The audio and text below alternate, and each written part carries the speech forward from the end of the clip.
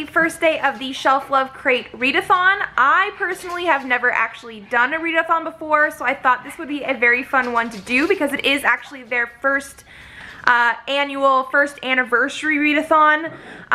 Shelflove Crate is a box that I have been getting for a couple months now. They are an awesome company. I absolutely love the books and the things that we've been getting in these boxes, and so they decided to do a 12 challenge readathon, one for every month that they've had boxes come out. I don't have the list in front of me right now, so we'll do that in a little bit, but I just got home from work. I'm currently in the middle/beginning of a book already. I have to finish that one first. It's the very last book in a series, and I am absolutely loving the series right now, so I just need to actually finish reading it. But it does fill out a prompt for the challenge, so I might end up using it that way. I'm not entirely too sure yet. But my husband's gonna be home soon and we're gonna have dinner, and then I'll be reading more, so I will update you guys in a little bit.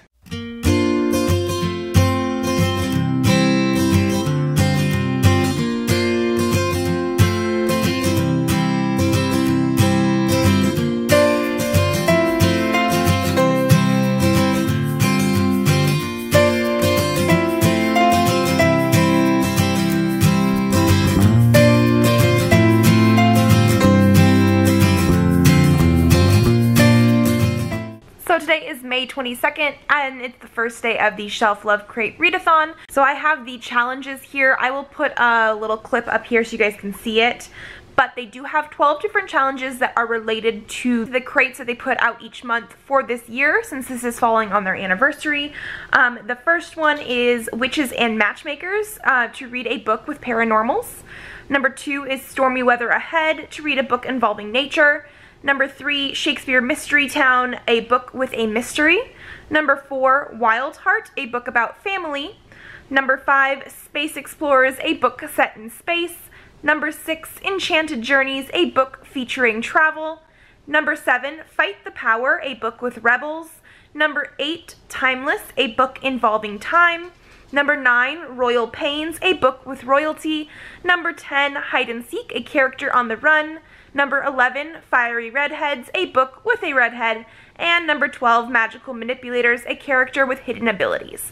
So I'm pretty sure I have enough books that I could read one for every single prompt. However, this is going to be a very busy week for me this week, and so I doubt I'm really going to be able to finish 12 whole books this week. I'm working almost every day this week, and then this weekend, Saturday and Sunday, we're having the Phoenix Comic Fest, and so I will be pretty much out of the house the whole time. And then I do believe the readathon is through the 29th, which would be next Tuesday, so we do have like a full 8 days, I think, so like a week to do the readathon. I'm going to try and get as much done as I can, especially since this is the first one that I have even attempted. I'm currently reading The Dire King by William Ritter. This is the 4th and I'm pretty sure the final book in the Jacoby series. I've really been liking this so far. I will talk about it more in my wrap up for this month. But I'm currently like on a page, I think 153, and I was less than 100 pages in when I got to today, because I just started this a day or so ago. So I am hoping to finish this probably tonight, hopefully before I go to bed, and then we will see about starting a new book tomorrow. So it is day 2 of the readathon, and I am actually going to be going off to work very, very shortly, but I wanted to let you guys know I did finish this last night. I think I would give it a 4 out of 5 stars. I'm still mulling over my decisions for that, just because it is a little bit different than the rest of the books in the series. I will get into that more in my wrap-up. However, I am just trying to get myself together, my lunch together, and then maybe pick out a book to take to work with me. So I will see you guys probably after work. So I came home from work and decided to film a Shelflove Crate unboxing, which is obviously Shelflove Crate Readathon. It is their Written in the Stars box. I actually should have that up on my channel already, so I will link it down below in case you guys are interested. But I am actually not going to be reading yet until we have dinner. And as you can see, honey cooking.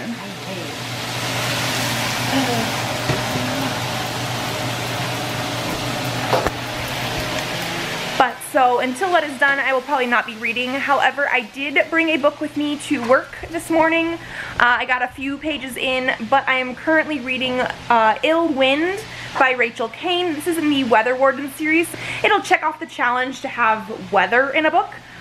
This is a series I've been meaning to read for a while now, and so I so far like it. I'm actually only 10 pages in, but I really like her writing style. I've liked another series of hers as well. It's this Revivalist series.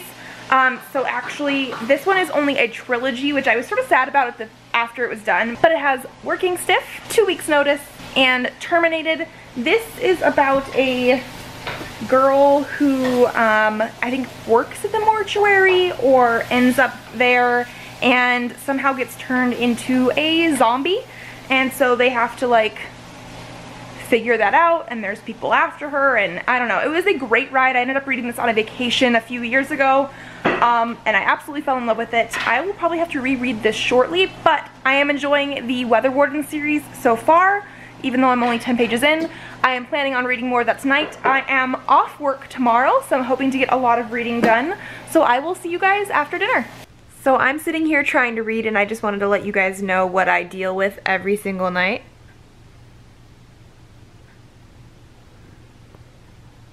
This is the neediest cat ever, and he likes to cuddle every single night.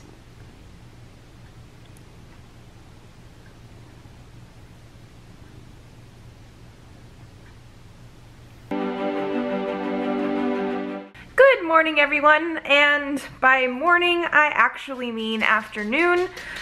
I have a day off from work today, and I have been procrastinating. Well, one, I slept in this morning, but also I have been doing errands and chores. I still have to go to the grocery store, which I don't really want to do, but I'm going to. So I haven't been reading yet, mostly because the book I'm currently reading is I think it's Ill Wind. This one here. This one right here, Ill Wind by Rachel Kane, and it's good so far. I didn't read too much more last night before I went to bed, but my biggest issue with this right now is I only read one chapter, and that chapter went to page 72. This book right here is over 300 pages long, and I actually ended up checking on it last night because of the fact that chapter 1 was so long, and it only has 5 chapters total in the whole book.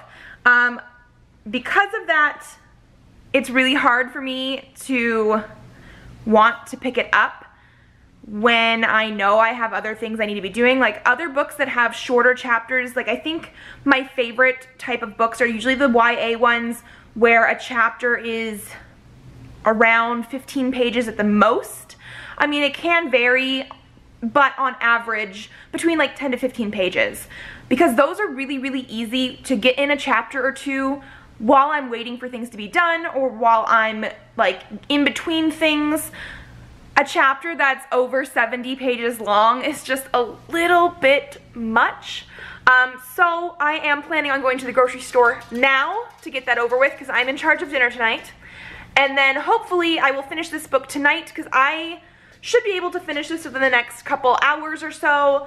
But because of the way it is formatted, I really need to actually sit down and read it and not worry about the chapters, just because it's going to be much harder to have this book as one that I can put down in between different pieces, especially since I'm going back to work tomorrow. Whatever book I take with me, I'm going to have it available to like read in small chunks on my breaks.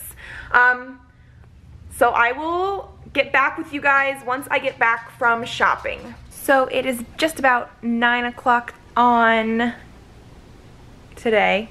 I don't even know what day it is because I didn't go to work. Thursday. And I did just finish Ill Wind by Rachel Kane. I am not entirely sure what to think about this book. I am giving it 4 out of 5 stars, I'm pretty sure, but it is so different than anything else I have ever read, even her other books. Pretty much in this book here, we follow our main character of Joanne, who is a weather warden.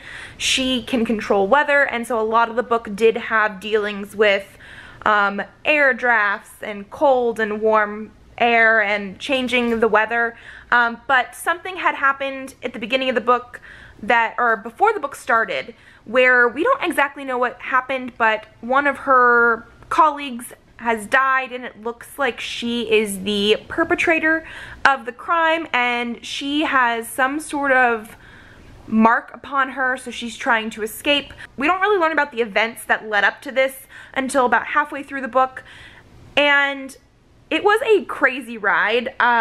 Again, it's so different than anything I have ever read before. I do think I liked it. I obviously have more books in the series just because I am that person that obviously picked up multiple books at a time. I got this at a used book sale a couple years ago. So I do think I'm going to be continuing with the series eventually. Probably not right now during the readathon, but I am very interested in this. I don't know what the next book is going to be like, because this was like a whole contained sort of book by itself, but it is part of a series, and so I think that was a very interesting one. I actually think I'm going to start reading Brightly Burning now. This is the book that just came in our Shelflove crate for this month, and so this one is a science fiction retelling of Jane Eyre. I've never read Jane Eyre, but it sounds very, very interesting. It's set in space, there's an AI, there's lots of crazy plot-related things that are going on. So I think I'm going to start this one next, which should check off my challenge for reading a book set in space. Hey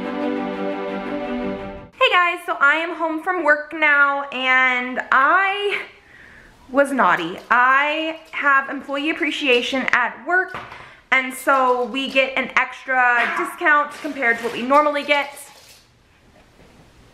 Pippin, what are you doing? But so I decided to buy some books. I had been sort of ordering them and saving them behind the counter under my name for just under a week now. It hasn't been too long. But because we have our employee appreciation, I bought books.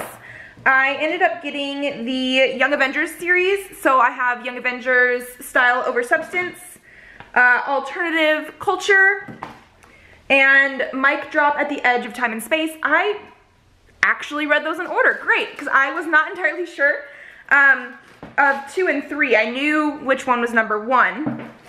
I also picked up the 2nd and 3rd book in the Broken Destiny series by Janine Frost. Then we have The Sweetest Burn, as well as The Brightest Embers. Can you guys just a second see this right here? Kitty, kitty, what are you doing? Mystery. He literally just like crawled in there. Mystery.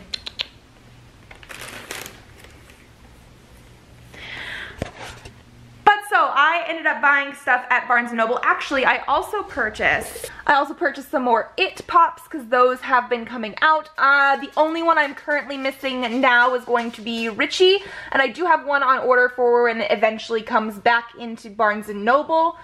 But then, that's not even why I'm super naughty. I am also naughty because I'm in the middle of this readathon, obviously.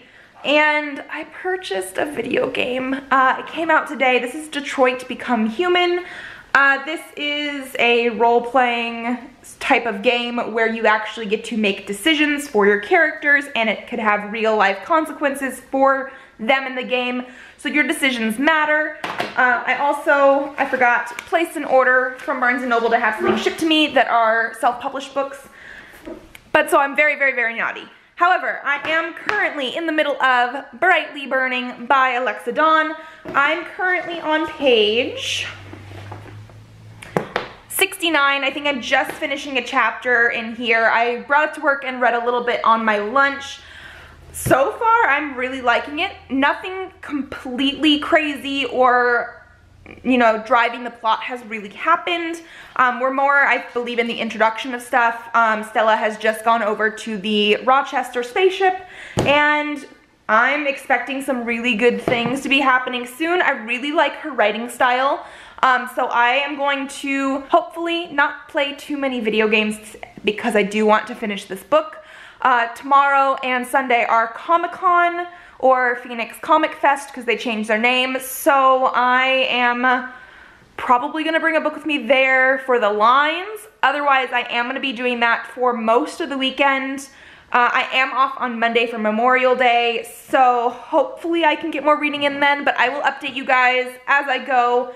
I don't know if I'm gonna be able to finish this tonight with everything that's going on, but I will update you guys later.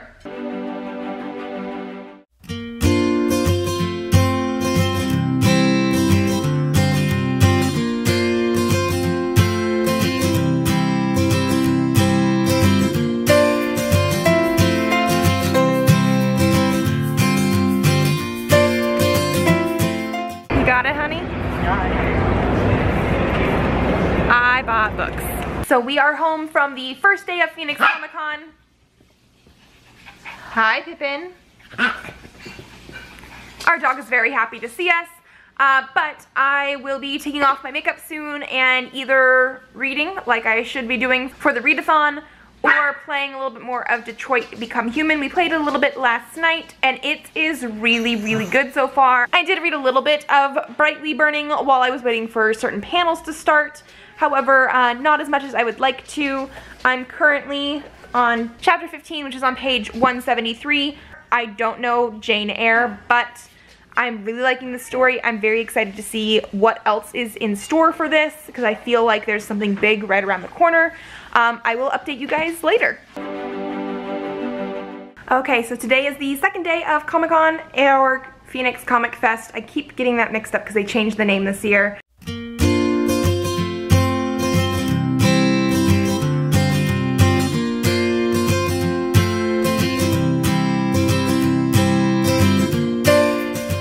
So we are back from day 2. My dog, again, is very happy to see me.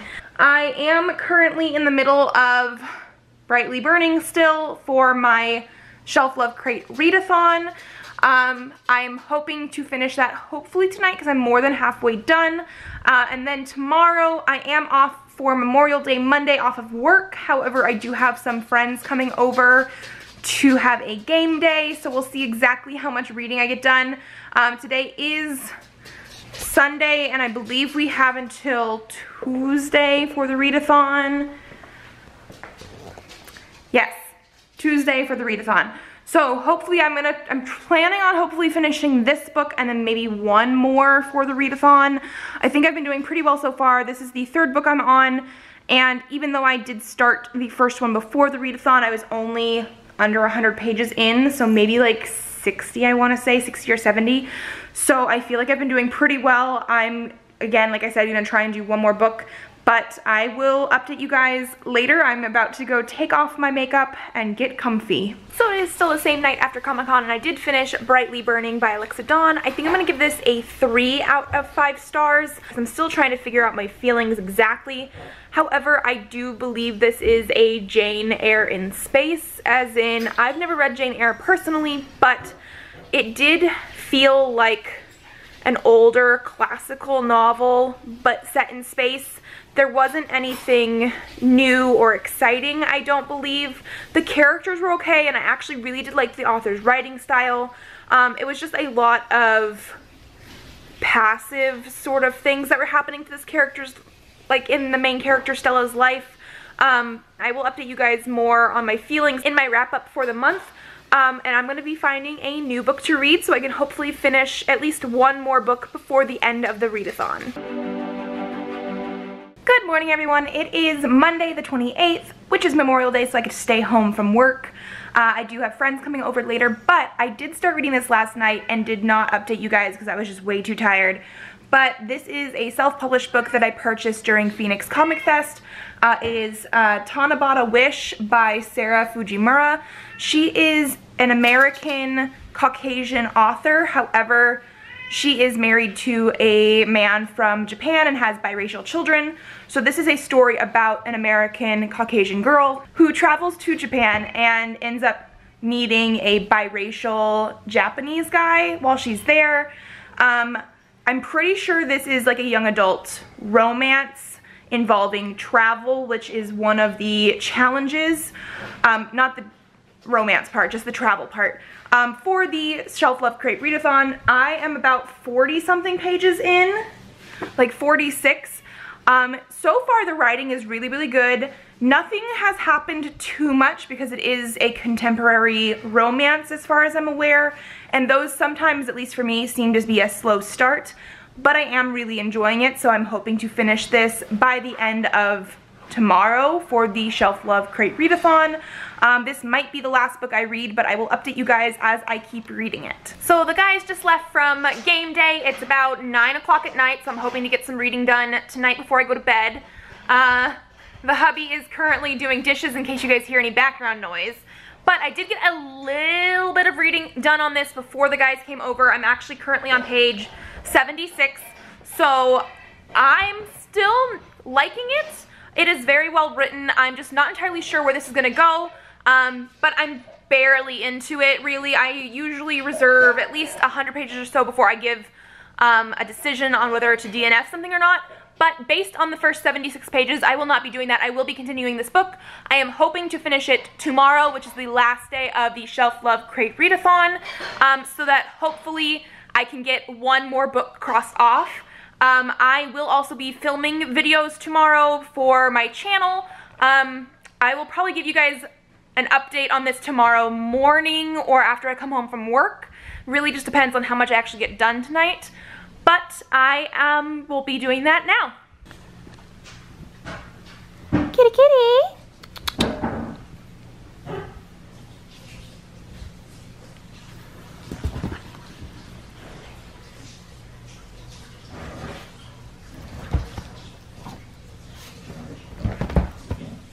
Kill it, Pippin, kill it. Yeah, you cute?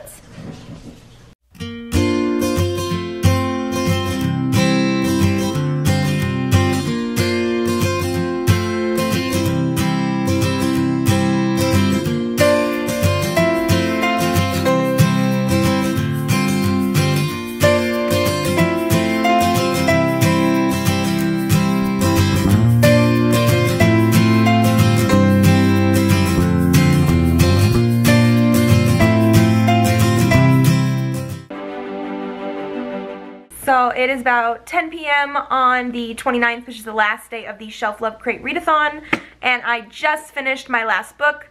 I did not film anything today because I was working until like 5:30, got home after 6, and then we had dinner, so I didn't start reading again until probably like 8:30. But I did finish this one. This, I want to say I'd probably give like 3.5 to 4 stars. It was pretty good. It is a contemporary romance, so nothing crazy happens in it. And there were a couple things that I didn't like as much. One was just the fact that the author put in a lot of Japanese words instead of English words, and some of it was okay because the girl, Skylar, our main character, is in Japan, but some of the words were not ones that the readers had been introduced to yet, and it was just sort of thrown in there, and we weren't always told what the translation was. When it was, and if she was talking to somebody in Japanese or they were talking to her, that was fine, but when it was just like little things like the word for house, she could have just said that instead of saying the Japanese word. Things like yukata and stuff like that, where it's obviously not, there's not a translation for it in English, I think was fine. But I will give more thoughts on this when I go over my wrap-up for the month, which should be coming up soon. But otherwise, yeah, so this is the 4th and final book that I'm going to read for the readathon. So let's do a quick Shelflove Crate Readathon wrap-up. I did read 4 books over the 8 days that the readathon was happening. The first book, The Dire King by William Ritter. I was in the middle of this one when I first started the readathon, but it was less than 100 pages in, so I'm going to be counting it in here. I think I'm giving it a 3.5 or 4 stars. I'm still on the fence about that. I'm going to count this one as the challenge for witches and matchmakers, which was to read a book with paranormals, because of the fact that there are tons of paranormal creatures in here. There's fae and werewolves and a troll that lives under a bridge. so I think this fits perfectly. The second book that I read for the Shelflove Crate Readathon is Ill Wind by Rachel Kane. This is the first book in the Weather Warden series, and it is going to be fulfilling the challenge of stormy weather ahead, which is to read a book that involves nature. The whole premise of this world is that there are people, not everybody, but there are people that can control certain elements. There are people that can control the earth and fire and weather, which is like wind and water together. So this definitely has nature involved. There are different points within the story where the main character talks about manipulating air currents to change little pieces of the weather. This book here, I do believe I'm giving 4 stars. And then I also read Brightly Burning by Alexa Dawn. This was a book that we got in our latest Shelflove Crate, Written in the Stars. I read this for the challenge of Space Explorers, which is to read a book set in space. This one here is a retelling of Jane Eyre set in space. I think I'm gonna give this book 3 stars. And then finally I read Tanabata Wish. This is by Sarah Fujimura. This I read for the challenge of Enchanted Journeys, which is a book featuring travel, and it's about an American girl who is Caucasian going to Japan. So she travels there the summer before her senior year of high school with her family. This one here I am going to probably be giving a 3.5 as well. So those were the 4 books that I read for the Shelflove Crate Readathon. I hope you guys liked this video. If you did, give it a thumbs up to let me know. Leave me a comment down below if you would be interested in doing something like this next year. And then subscribe to this channel if you would like to see more videos. I do have videos up every Monday and Thursday, so I will see you then. Bye!